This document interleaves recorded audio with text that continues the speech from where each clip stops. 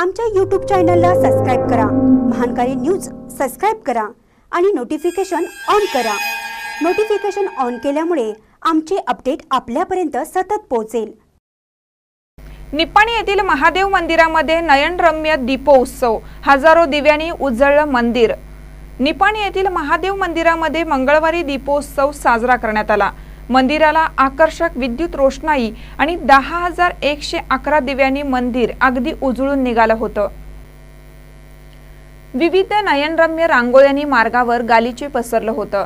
यंदा प्रथमच रांगोळ्या व त्यामध्ये महादेवाची पिंड रेखाटून रथोत्सवाचा मार्ग दाखवण्यात आला होता। रात्री उशिरापर्यंत दीपोत्सवसह कार्तिक स्वामींच्या दर्शनासाठी भाविकांनी मोठी गर्दी केली होती।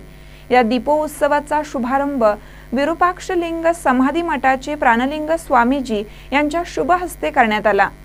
कार्यक्रमावेळी परमपूज्य प्राणलिंग स्वामीजी, निपाणीकर सरकार, श्रीमंत दादाराजे सरकार, हल शुगर्सचे चेअरमन चंद्रकांत कोठीवाले, संचालक पप्पू पाटील, महादेव मंदिर देवस्थान ट्रस्टचे अध्यक्ष अमर बागेवाडी, उपनगराध्यक्ष सुनील पाटील व मान्यवरांच्या हस्ते कार्तिक स्वामी मूर्तीचं पूजन व दीप प्रज्वलन करण्यात आलं।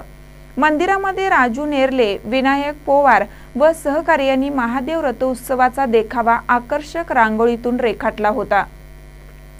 कार्यक्रमास माजी नगरसेवक रवींद्र चंद्रकुडे, मल्लिकार्जुन गडकरी, दयानंद कोठीवाले, रवींद्र कोठीवाले, संजय मुळवाडे, डॉक्टर महेश ऐनापुरे, आप्पासाहेब आडीपोवाडे, कल्लापा खोत, बाबासाहेब चंद्रकुडे, लक्ष्मण ठगरे, बाबासाहेब साजन्नावर यांच्यासह महादेव मंदिर देवस्थान कमिटी, सांस्कृतिक भवन, महादेव गल्लीतील गणेश मंडळाचे पदाधिकारी, निलंबिका महिला मंडळाच्या सदस्य व हजारो भाविक उपस्थित होते। महानकर न्यूज साठी निपाणीहून गौतम जाधव।